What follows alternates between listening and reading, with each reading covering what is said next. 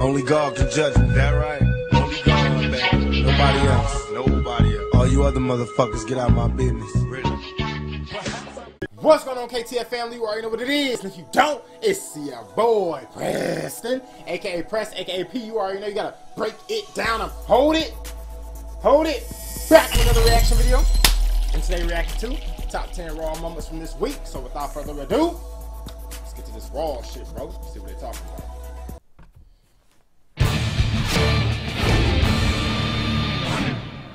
It's the night after a pay-per-view. And usually you issue an open challenge. And I accept.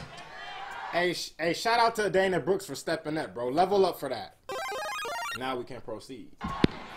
Bold move, Dana. I don't know what kind of... Ah! She doesn't care.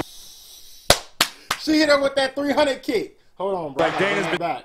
And I accept. Bold move, Dana. I don't know what kind of... Ronda Rousey doesn't care. Seems like Dana's been drinking that Becky Lynch Kool-Aid. Ronda Rousey could give a damn as she attacks Dana Brooke here tonight. Now outside the ring, and this vicious assault by Rousey's underway. Rousey is just ragdolling Dana Brooke. I can assure you, Dana already regrets the decision to try to play hero for the locker room. Well, a passionate and emotional Dana Brooke is now dropped on the back of her neck, and Ronda Rousey's assault continues. Ronda Rousey. Hey, 60 bucks, then I'll show you an armbar. You know what? No. Oh my God! Hold on, bruh. Hold on, bruh. Bro, and hit Ronda with a finish him. Finish him. Damn, I gotta bring that back. Hey, 60 bucks, then I'll show you an armbar. You know what? No. Oh my God! Ronda's going nuts. Oh, pass by Black. Fade to Black, ladies and gentlemen. Sending me a present and trying to win me over, huh? That's what I think. Present, you stupid car. Give me something I can't even fit in. It's too small.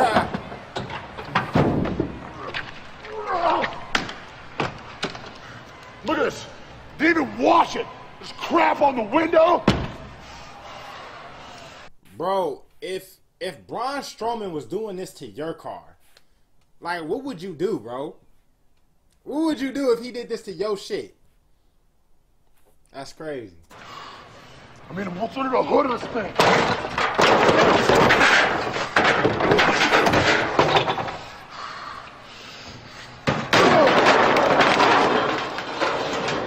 Bro, this shit hurting me, and it's not even my car. Damn.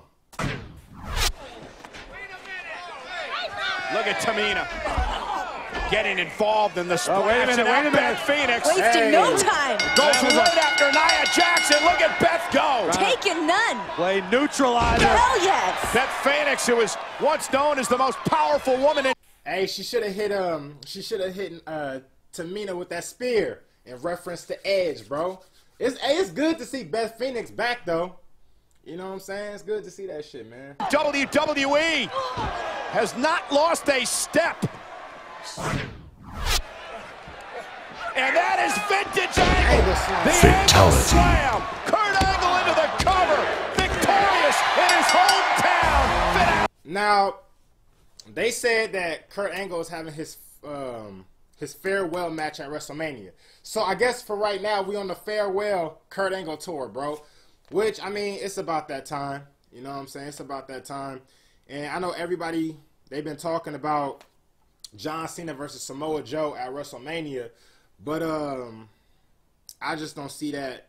For some reason, I just can't see that happening. Especially now that Samoa Joe is United States champion. And John Cena having a match at WrestleMania against Samoa Joe for the United States Championship, we all know John Cena ain't gonna win. So the match itself is too predictable. I think it should be John Cena versus Kurt Angle at WrestleMania and Kurt Angle's last match, just because Kurt Angle was John Cena's first match in 2002 on SmackDown. It's one of those situations where it literally writes itself. It's great booking. You won't even have to really promote it. It promotes itself. I hope they do that. You know what I'm saying? It can be a slow-paced match. It can be a lot of good spots in it. You know what I'm saying? It's a good moment, you know? Hopefully they do it, man. Book it, Vince. Book it. Oh,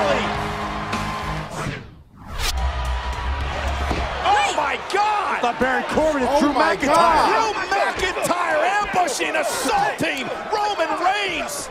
The Scottish psychopath. Reigns never saw it coming. Look at the look on his face. A crazed look in the eyes of McIntyre.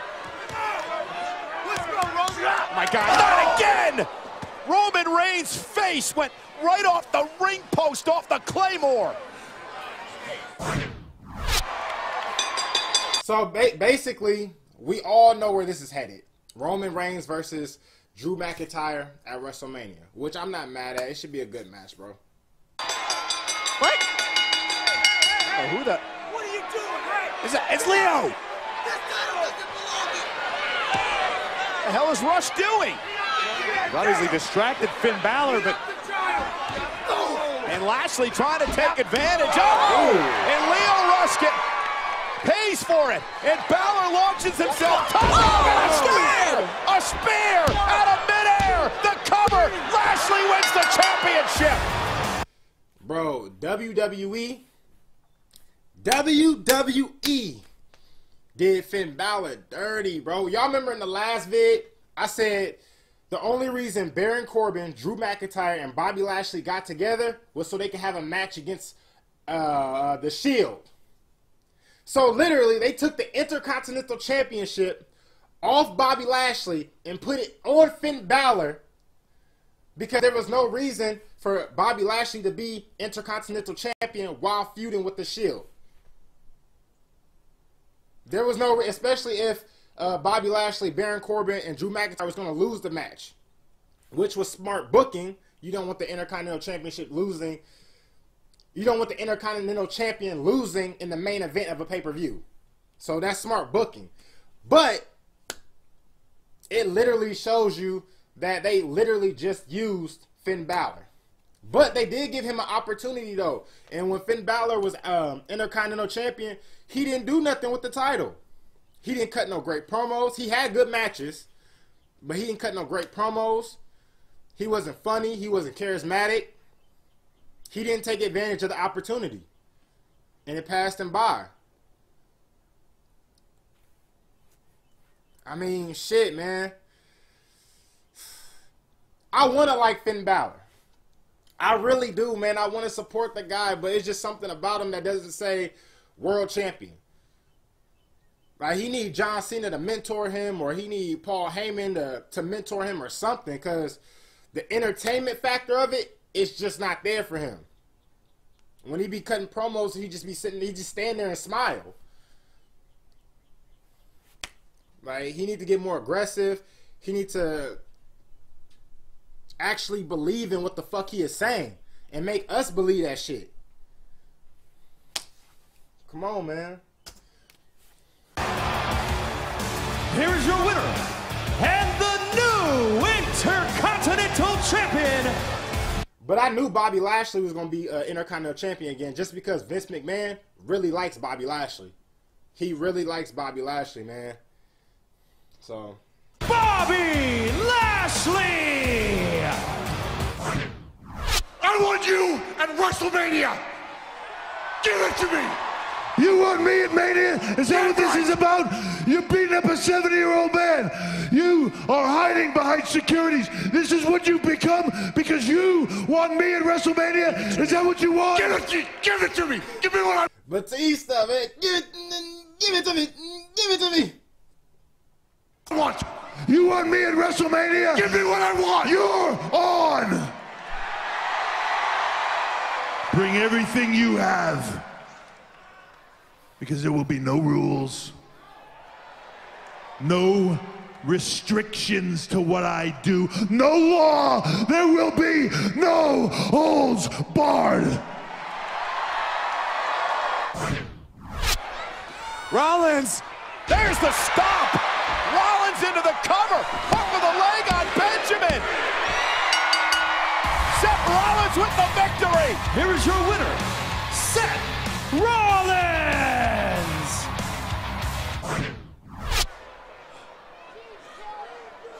Ambrose asked for this. Oh my God! Are you kidding me?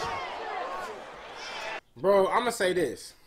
For one, I'm surprised that the farewell speech from the Shield didn't make the top 10. But there's something I just can't believe that Dean Ambrose is leaving WWE. Like, it's just something that just doesn't sit well with me. I feel like it's a work. You know, I could be wrong, but I just have a gut feeling that all this shit is a work, bro. Like, you telling me Dean Ambrose is a former tag team champion, Intercontinental, United States, WWE champion, main evented pay-per-views, has his own movie, is part of the Shield, the biggest faction in WWE today, and your girl is a head commentator on Raw. You get to see your lady every day. And you leaving all that behind? You telling me you leaving your lady around Corey Graves if you leave WWE? Corey Graves out here, bro. I don't know about all that. But it's just something I just can't believe that Dean Ambrose is actually gonna leave, man. I don't believe that shit, man. I hope not. That'd be a huge loss. Huge loss. Ambrose is caught in that railing. Ambrose is trapped. He's trapped in the railing. Claymore kick off the side of the face of Dean Ambrose. And I could be wrong, but let me know in the comments, man. Like really let me know what y'all think about this in the comments, because I want to know how y'all feel. I feel like ever since Dean Ambrose had that Stone Cold podcast, that shit fucked him over. When everybody said Dean Ambrose was acting like he didn't want to be there, how awkward it was, how he was kind of being lazy with the interview. But the thing about it was, you know, Stone Cold was asking him questions about his childhood. And any real Dean Ambrose fan knows that, you know, Dean Ambrose's childhood wasn't all roses and rainbows. You know what I'm saying? But Stone Cold kept pressing the issue, bro, and it just made the whole interview awkward. It made Dean Ambrose uncomfortable. You could tell, you know. But it's like ever since that podcast, Dean Ambrose being fucked over, man. This man was Intercontinental Champion and had an Intercontinental Championship at WrestleMania on the pre-show. It's like, man, my man's been on thin ice for a minute, man. I don't know. I could be wrong. Let me know what y'all think, bro. Knocking Ambrose off the stage, handrail and all. McIntyre into the cover, and mercilessly this is over. Flawless victory. Here's your winner, Drew McIntyre. Well, there you have it, folks. On a scale from 1 to 10, I give Raw probably a strong 7. Raw was a good show, man, with the Shield having a little farewell speech, the dominance of Drew McIntyre, Kurt Angle, Beth Phoenix. Raw was pretty decent, man. Raw was pretty decent. Raw was pretty decent, bro. I'll give it a strong 7, man. But hopefully they make Kurt Angle versus John Cena Kurt Angle's last match at WrestleMania. I'm praying for that, man. It'll be a good ending to Kurt Angle's story, bro. So, let me know what you think about this video in the comments down below. If you're new here, welcome to the pack. Knops, you already know what it is, bro. It's your boy, Preston. As always, remember to keep the faith. Until next time. Peace. Against all odds, hoping my true motherfuckers know this be the realest shit I ever wrote. Against all odds, up in the studio, getting blowed. The truest shit I ever spoke.